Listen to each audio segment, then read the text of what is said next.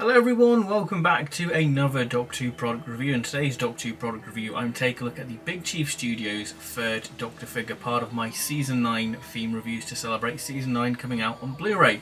So the way this review is going to work is I'm going to take a look at the packaging, take a look at the articulation for this figure, the detail and the accessories, and my overall thoughts on this figure. So without further ado, let's take a look at the packaging for this.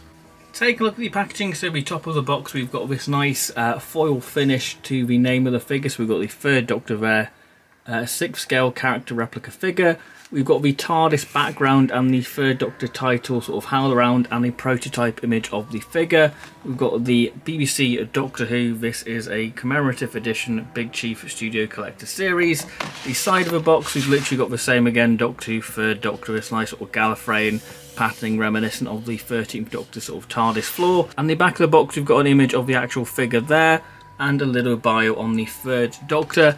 Again, once you open the box, which I'm not going to do, you're greeted with this lovely little tray insert, which got nice little prototype images of the figure there with the various accessories.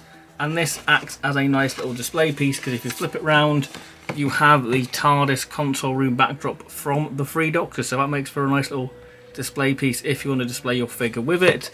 My third Doctor is number 444 out of 1,000. Now, articulation wise, this has the standard articulation for a Big Chief Studio figure, where it has over 30 points of articulation. So the articulation is pretty much how you would expect a human being to move. So that is the articulation. Detail wise for the third Doctor figure, now I made a little vow when Big Chief was starting to do these figures, if they ever did a third Doctor, I would get him, and let's see if he delivered, because this figure took such a long time to arrive. I think he was announced in 2019 and he didn't ship until sort of the end of 2021, so 2 years waiting. Let's figure out whether it was worth it. And spoilers, I think he is. I think that this is one of Big Chief's best figures they've ever done. I think this and the first Doctor figure they've done are incredible.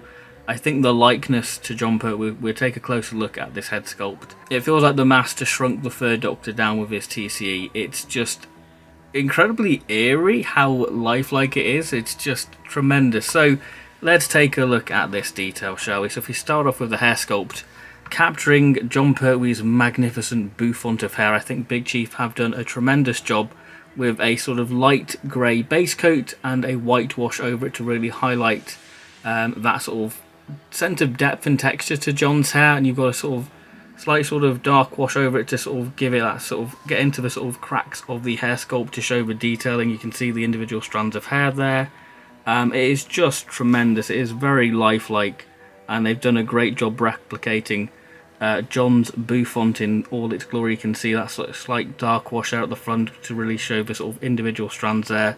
And you've even got a nice sort of fluffiness on the sideburns there. It is tremendous. But if we take a look at the head sculpt, that is Jon Pertwee. That is my boy Jon Pertwee. Yes, I think they've done a great job replicating that sort of nice sort of stern authoritarian look in Jon's face to show, that, it's going to be all right. But there's a nice sort of twinkle in his eye as well, that sort of wry smile there you can just see there. It's just tremendous. You can see the lines on the forehead. I think they've done a brilliant job replicating sort of Jon's sort of skin, but they haven't gone with the sort of traditional 5 o'clock shadow which most Big Chief Studio figures suffer with.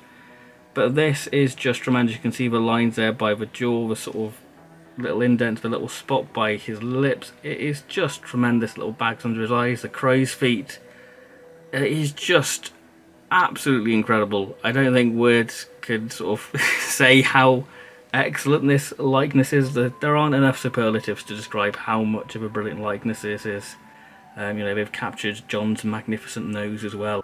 Take a look at the Inverness cloak now. I think that this is replicated brilliantly, as we have the nice sort of frog tassel clips there, which do fasten on the actual figure, but they are, as you can see, very tiny and very fiddly, so I'm not going to attempt to do that because I think I may damage it by trying to undo those little frog little clasps there. You can see they're done very nice, that nice sort of embroidered finish.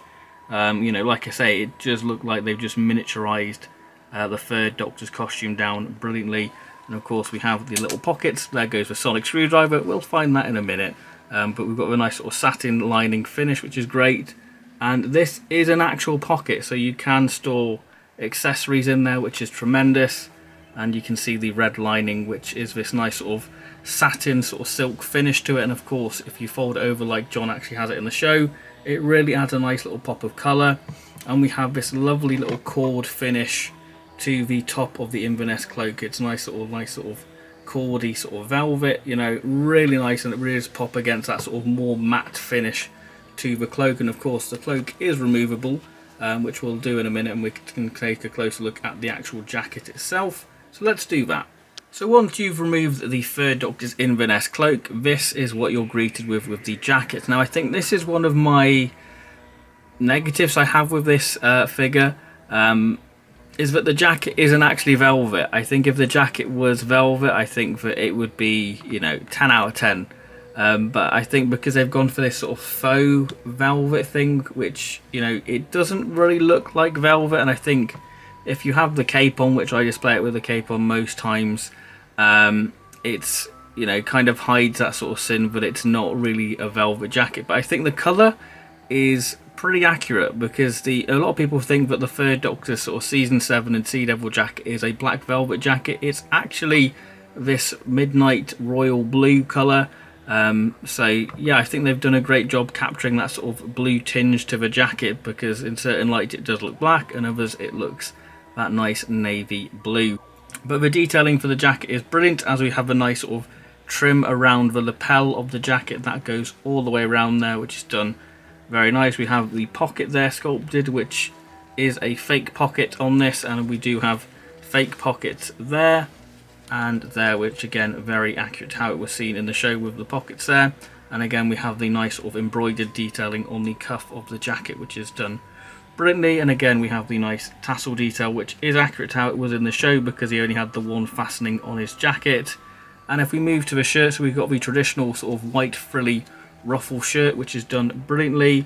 You know, that's done very nice sort of frill detail. The cravat is slightly inaccurate, because it's more of a sort of rounded cravat instead of sort of a more sort of First Doctor style cravat. But I think that's more down to the nature of the actual scale of it, that they couldn't get to the accurate cravat really. But I think it's a close approximation.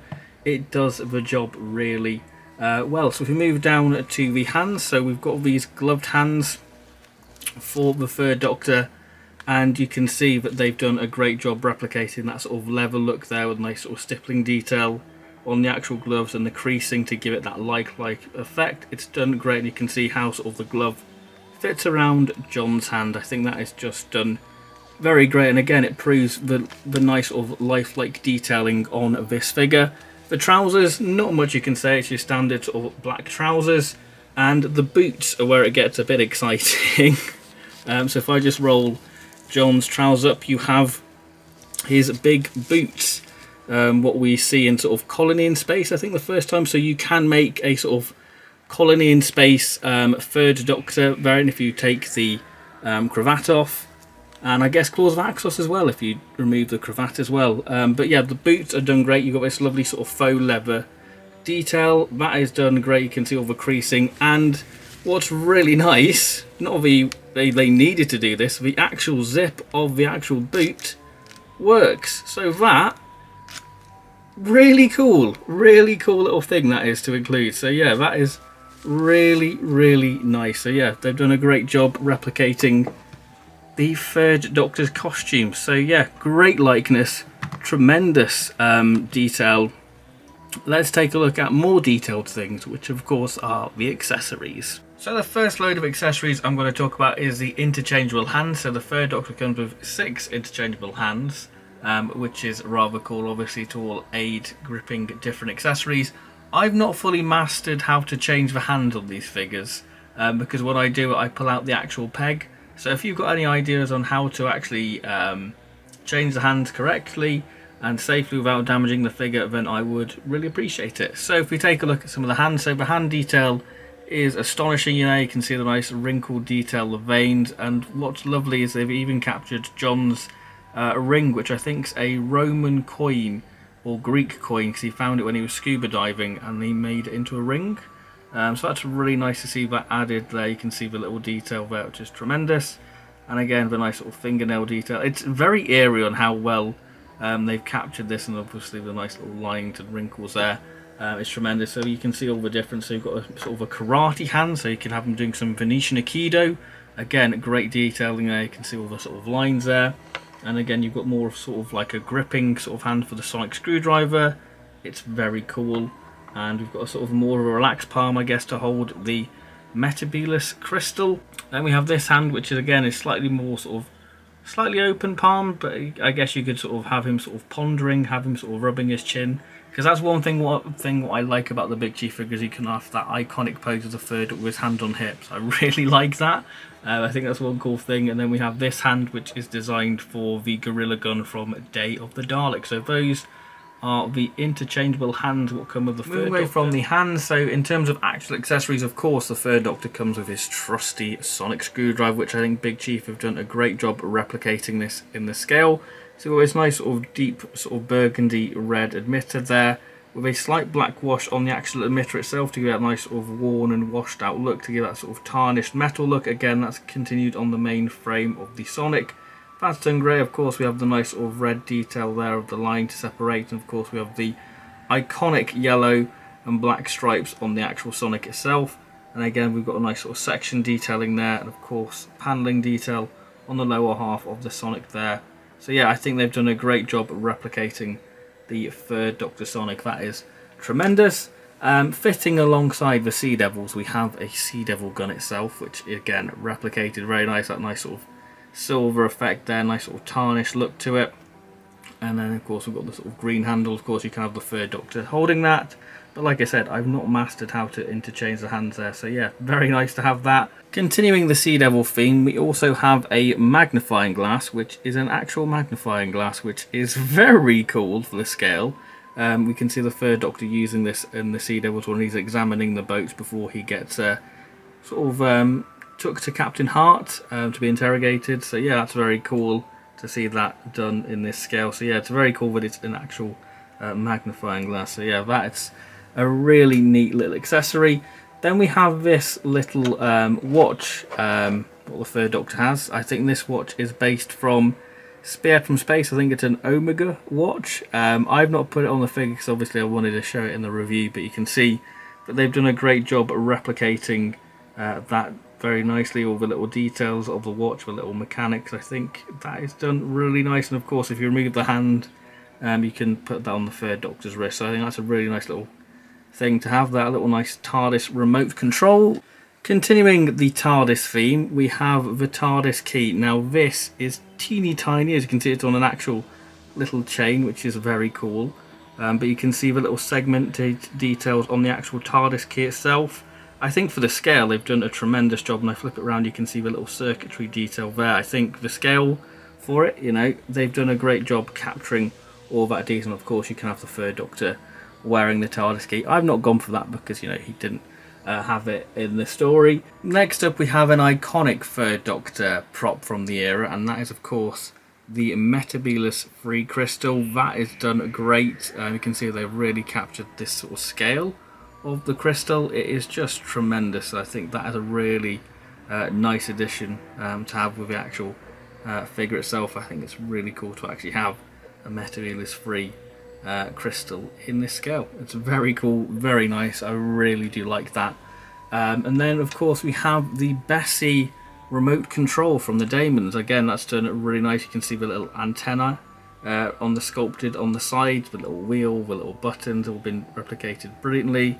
Yeah, tremendous to have all these little fun, quirky accessories. And I guess the last accessory, continuing with the Season 9 theme, is this, the Gorilla Gun from Day of the Daleks. So you can see they have a nice sort of orange and yellow paint sculpted there to sort of give that sort of luminescence look. They've really captured the nice sort of bright silver effect to it. Yeah, it's a really nice, very 70s style accessory, isn't it? You can see that it fits the third Doctor great. You can see the scope.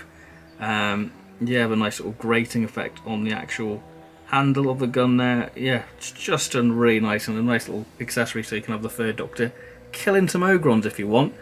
But that's not all. Of course we have the third Doctor stand, which we'll go over in a minute. We have a certificate of authenticity there, so that's very nice to have with the actual figure, and how to replace the batteries on the stand. So let's talk about. Here we have the stand for the actual figure itself. We have this adjustable crotch piece there, so that's cool if you want to adjust it, but you don't really need it because I think the Third Doctor stands pretty well without it. So it's a nice sort of mirrored effect there. You can see me there. Hello, there I am.